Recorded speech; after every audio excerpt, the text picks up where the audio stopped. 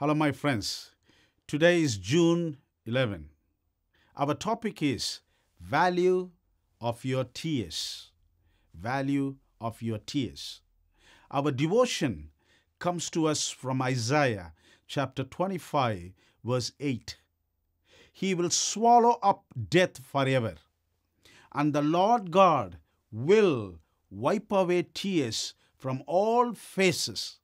The rebuke of his people he will take away from all the earth, for the Lord has spoken. My friends, medical people divide the tears into three segments. Number one, basal tears. Number two, emotional tears. And number three, reflex tears.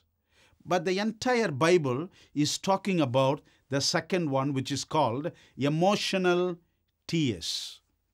My friends, is there any time you had decided not to cry but could not control your emotions?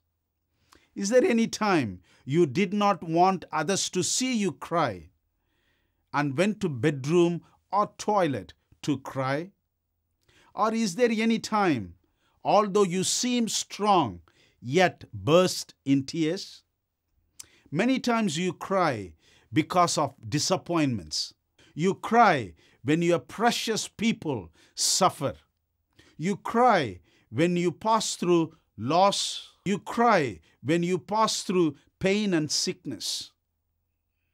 Also, you cry because of fear. But my friends, nevertheless, your tears will never be underestimated. My friends, Bible talks about tears in 482 times to assure you the value of your tears. And I would like to give you 3 places in the Bible out of 482 to help you to understand the value of your tears. Number 1, Isaiah chapter 38, verse 5. God sees your tears. My friends, God is not blind to ignore your tears. You may be crying alone. You may think your pain is not understandable. But please remember, every drop of your tears are seen and counted by God Himself. Number 2, Genesis chapter 21, 18 and 19.